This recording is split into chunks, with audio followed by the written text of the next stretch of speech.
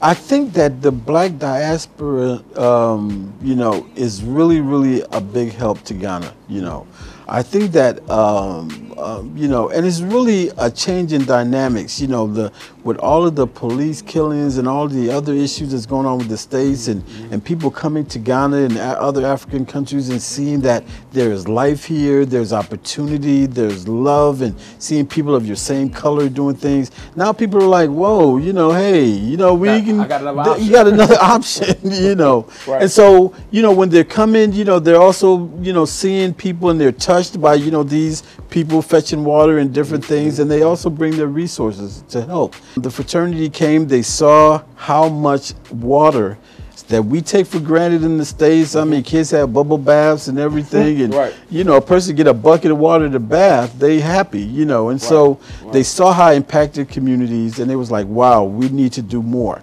And so they went back and they said, look, we're going to commit to do 24 boreholes all throughout Ghana through your nonprofit, your NGO, Team CSR Ghana.